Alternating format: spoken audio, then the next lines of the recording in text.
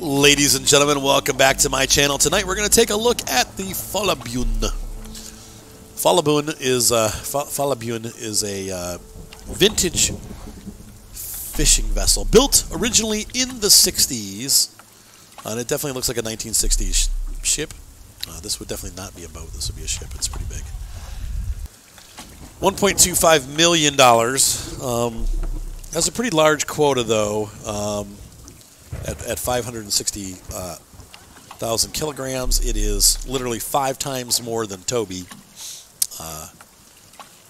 This only does it does 2,000 hook, 8 lines, so the same line amount as Toby.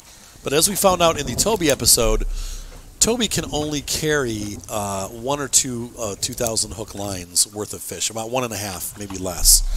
So even though Toby can carry 8 2,000 hook lines, he only has room when he's upgraded all the way for really 1.5 lines or 1.25 lines. So you're better off with this boat, even though it's twice or 2.5 times as much. We should be able to haul a lot more fish. This also has room for 2 crew members, so this will save you time when you're catching the fish. You no longer have to do the mini game because your crew can do it. Now, you still can do it if you want to do it by hand and run the ship with no crew, but you'll definitely be more efficient if you can have them do the gutting and the catching. So you'll put one person on gutting and one person on catching. And so let's go ahead and take the ship out. We're going to buy it. And let's go ahead and into Karen and Rudy have been moved. I actually don't want those 2 in there. I want different guys. So let's see. We're going to go to town, and I'm going to get my crew members. If you haven't done this, we're going to go to the crew house. Who do I have on board? We're gonna rest the crew house. Oh, these guys are training. This guy, George, he's just a monster. And also Karen. These are my 2 go-tos. Rudy's the next in line, but Karen's gonna be on the Follabuen. So we got our best crew out there. We got Karen and George. These guys are great. They got a lot of energy, and they also are very good at doing all kinds of stuff. She's good at net hauling, long line hauling. He's really good at, and about the same there. So these guys are good. 2.7. Oh, that's how much they cost when they're sitting in dock. Okay, so there's our crew. Let's go ahead and take a look at the ship and do upgrades.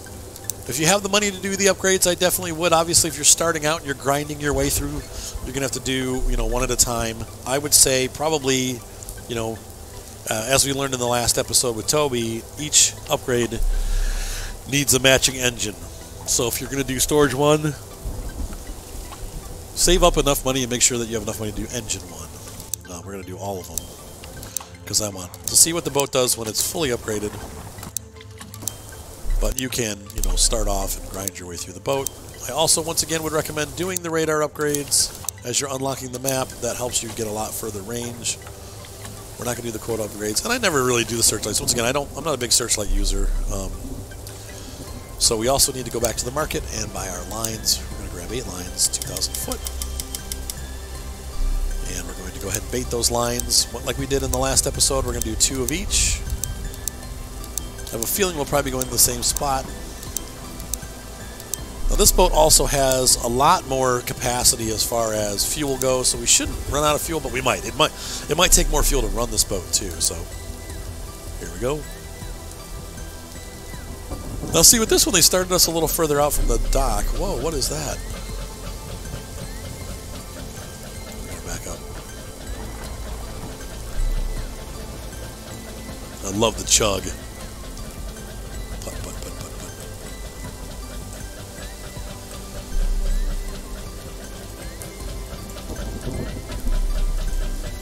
And off we go.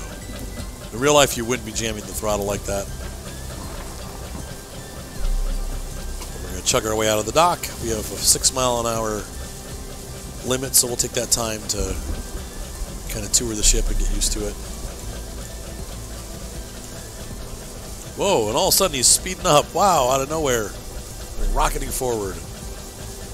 So, here's the cab view. I love the cabin view on this ship. This is just, I love it. It's got a vintage steering wheel to match the vintage of the ship. We have our transmission here. If we shut it off all the way, Obviously that's forward and reverse. That the right one's the reverser. The left one's the throttle. There she blows. And let's go ahead and walk around a little bit. Take a look. We've got our logbook. This one does have the capacity meter. We have all of our lights. Our binocs. Rest area for the crew. This takes us out on the work deck. Here's the back of the ship where we can cast the lines. We have our bait.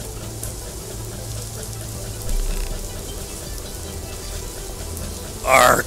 What a sight. Gutting table. The crew goes downstairs. And we're headed for land. Arg! The Follabuen. Let's get back upstairs. Uh-oh, that's not it. Gotta climb the ladder to get upstairs. There we go. Alright, and we're passing the dock, so we can go up to full speed here. So with the engine upgrade and an empty boat, we're going to be looking at, let's see how fast we can get going here.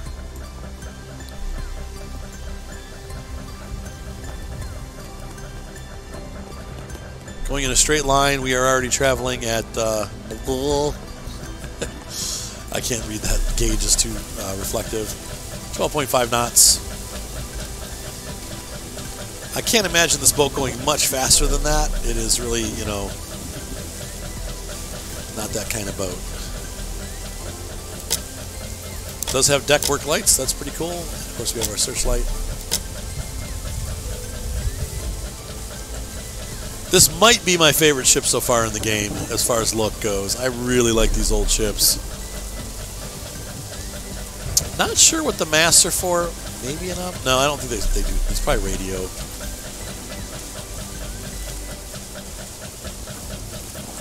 Could be structural too. Like with this, see how the lines are all tied to spurs. To me, that says that this is helping to hold the boat together in bad weather. I think that's what that is. I could be wrong about that, but maybe it's, you know, putting a metal frame on it makes it a little bit more structurally sound. All right, so let's go ahead and get to the fishing grounds. That's enough of the look. Great boat, though. Just a classic looking ship, you know.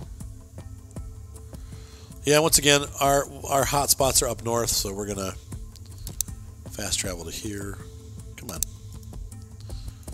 And we're gonna shoot north up to this one here. And go. And we travel 12.2 knots with a fully upgraded engine. That's about the same speed as Toby. Once again, my expectations are high on this ship. I think we're going to get a lot more capacity. Oh. Get out of our way. I got the right of way here. Oh, I love that horn.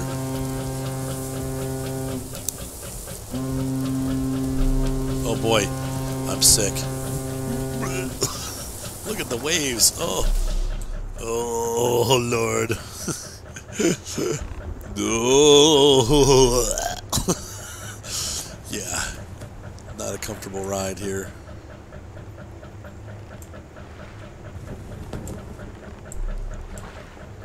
Tossed around in the ocean. Lost at sea. Okay, so back to the map. And we're going to go ahead and fast travel where we were supposed to go originally. I do have the right of way with those smaller boats, but whatever. Okay. We've arrived at our destination. It is the middle of the night. We're going to make a turn to the right.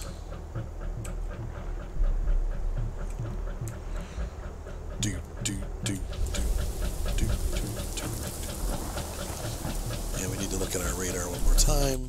Let's just see here. Yep. And now we're facing right into the direction we want to head. And so we're going to go ahead and drop our first line. Boop. There it goes. It's going to be hard to hold a heading because the waves are making us, you know. Oh boy. Making us sick. Now we got plenty of fuel left on board. You can see we haven't even hit the first bar yet. So unlike Toby, this ship can go for a while without refueling. Just make sure you keep an eye on it. But this ship is going to get better fuel mileage than Toby is. And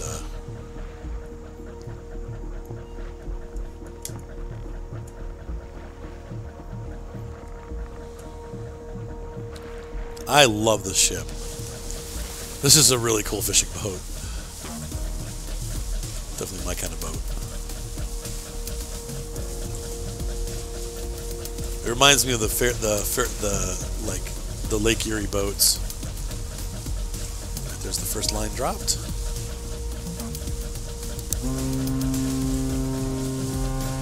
A little celebratory honk to say, hey, we dropped our line. Whoop, there goes the second one.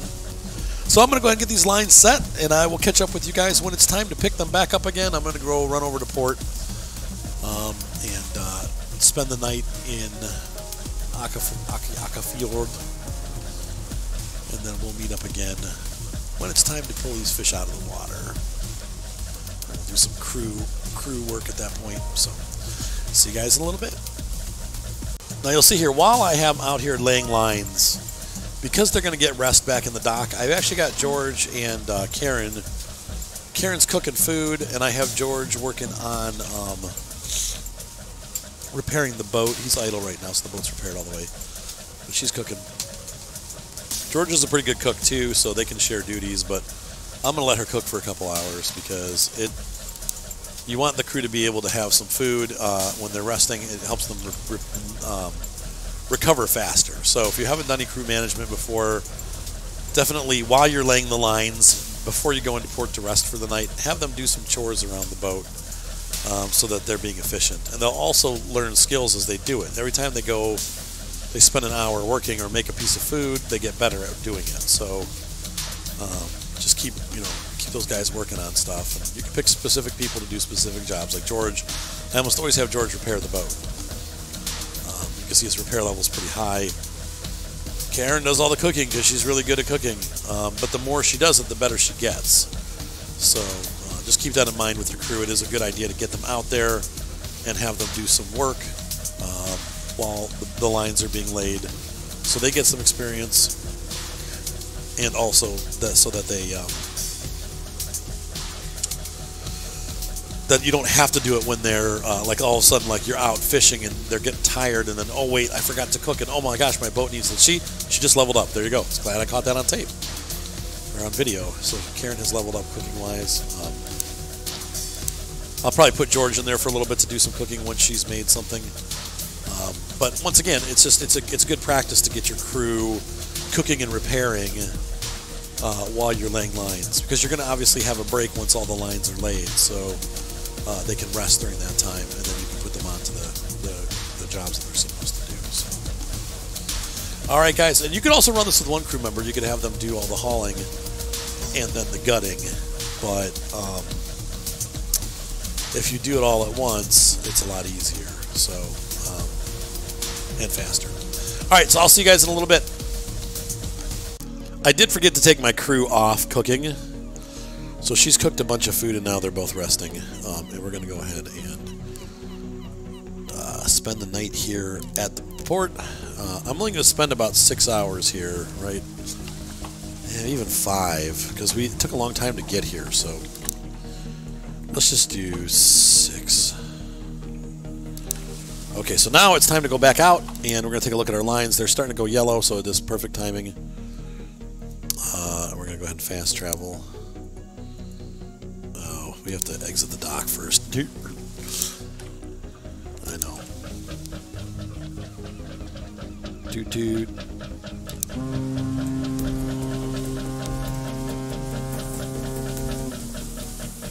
And we are underway. Get our boat and our butt out of here.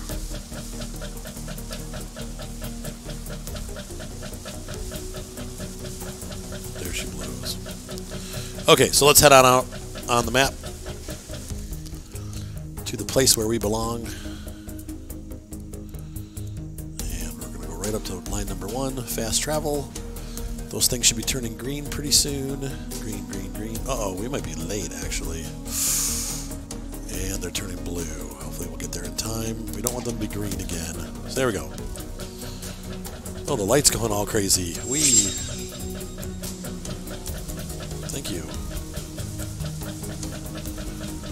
Where's our line? So we're going to go ahead and set the crew out.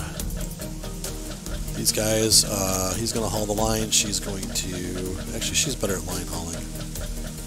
So he's going to go to gutting, because I think he's better at gutting, right? Yep, he's way better at hand gutting. Slow down. Whoa. And we're going to pick this one up. George is out there. And meanwhile, I'm going to maneuver towards the second set of lines. Oh, it actually shows his level now.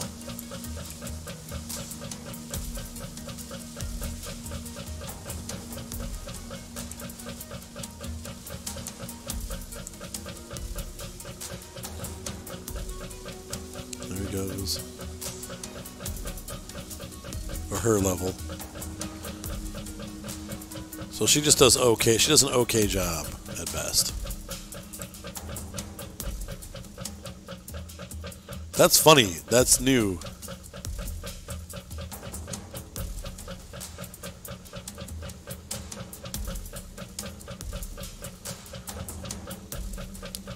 Well, there's a good right there. Plus 3%. Well, hopefully she'll get better as we go. She's my best long haul line hauler, but she's still not great, so we'll see what happens.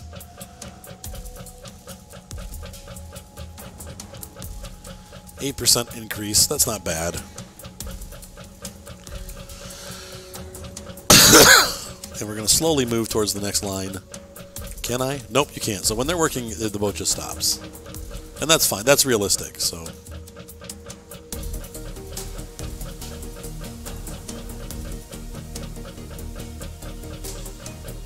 Good. Hey, 14%.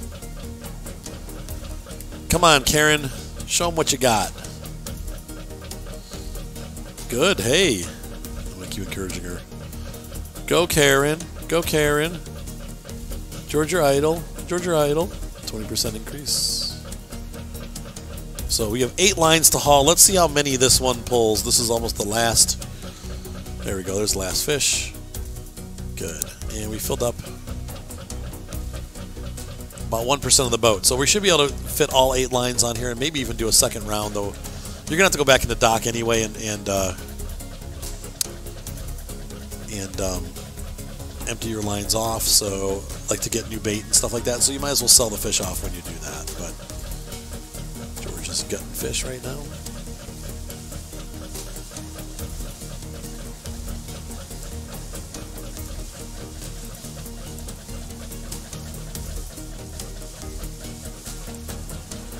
I don't know that we could pick up any more lines.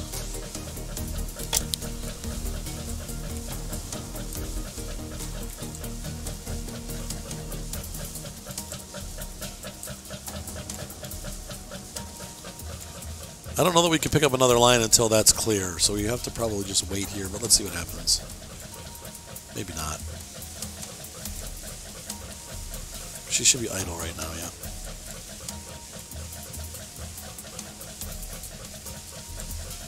Yeah, she should just automatically grab that line. Yep, so she's going to start hauling him in.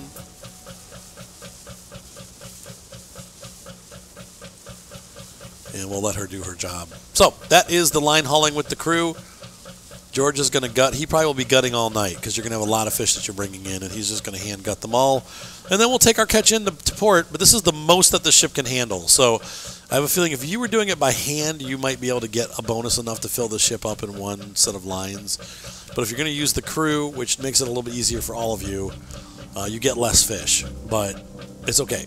We're not going to fill the boat up all the way, but we're still going to fill it up. And we might. We might still fill it up all the way. So, all right, guys, I'm going to go ahead and finish doing this haul, and then we will take the fish back to port, and we'll give a final goodbye to the Follabuen. But this is a pretty cool ship, and I like the fact that you can train your crew and use your crew on the boat. That is a big plus. So we'll see you in just a minute. I'm the master of my own ship. George is down there gutting. Helga's out there. Oop. She is out there pulling the line up. We've got a lot of fish on the line. So these guys are working hard.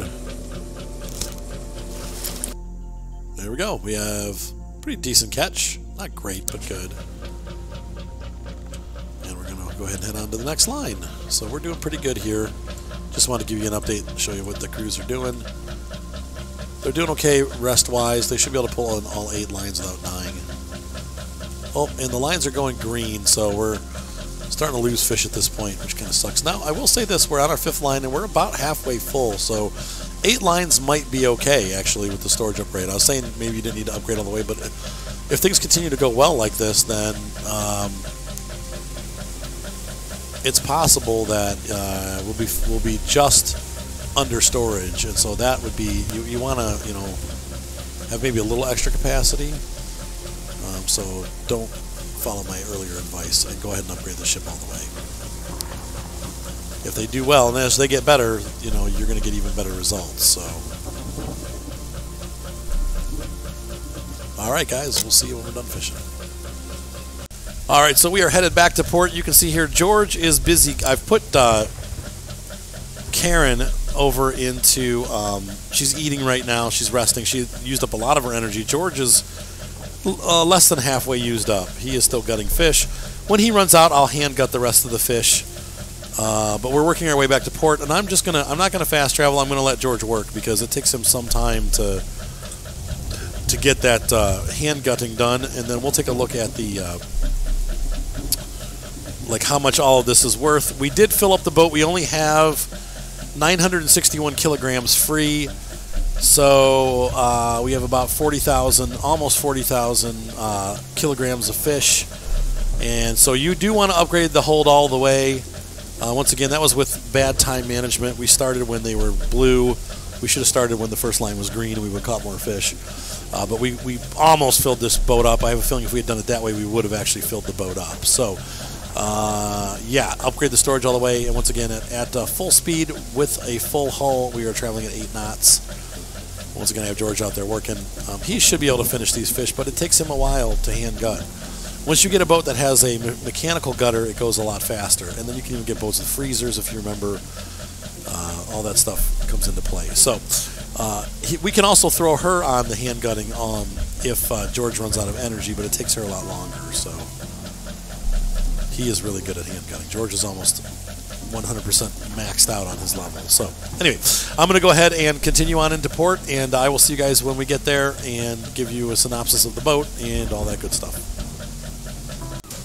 All right, folks, we've been sitting in harbor. George just pooped out. I don't know if you saw him walking into the boat there, but he got tired. He got most of the fish gutted. You can see here we have about 30%, maybe 20% of the fish left in the boat that are not gutted. I've been sitting here in harbor waiting for him to tire out. He's pooped now, and so I'm going to give him some food to rest. She's going to go ahead and cook, and I'm going to go ahead out onto deck and finish the rest of the gutting myself. I got stuck. Go to the work deck. We need to find the gutting table, which is right over here. Let's go ahead and gut the fish. We've got 11,000 to guess. So he did about 30. He had left about 28%, maybe. Messy, messy, messy. There we go. There we go. Not so great. The whole goal is to have a nice straight line and go from X to X. There we go. That's a nice quality cut.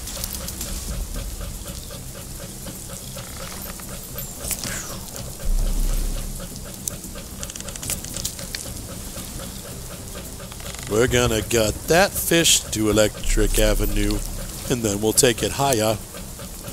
So I'm pretty much a 4-star gutter. I'm not great at gutting, but oh, that's gonna be about 3 stars right there because I messed that up pretty good. Not bad. So once again, if you can have George gut, but you do it faster yourself. I will say that. Until you get the machine gutting, you actually do. I mean, we can see here we've been here for just a minute or two, and we're already almost done with 11,000. We're with a third of the ships, gutting. We did it in moments, mere seconds. Ta-da! And one more. That looks a little bit off, but beggars can't be choosers. All right, we're done. So we've gutted all the fish. Let's go ahead and head back to the. We'll head into port, and collect our pay and see if this ship is worth it. I think my idea is that we got a lot of fish in here. The other nice thing is, once again, we haven't had to fuel up. Unlike Toby with the Follabuen, we are running. We can do several fishing trips without having to refuel the boat. So that's kind of a plus right there. We don't have to. You can see that we've used almost no gas. We have 9,000 liters left to 10,000. So really, I would say if you skip Toby and go right to this boat if you can.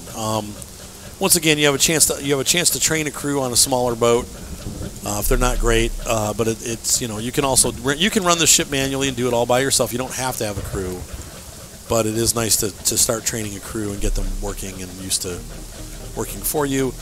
We've got an almost full ship from those 8 lines that we put out, and that's going to vary a little bit here and there, but that's really not a bad take. So let's go ahead and see here. We have several $1,000s up to, we might even make up to 500,000 krona. Let's see how we did. Oh, wow. Over my expectations, we made almost 1,000,000 krona on the first catch. Now, once again, we did spend about $1 million or 1,000,000 krona on this ship to upgrade it all the way, but in the first trip, it has pretty much paid for itself.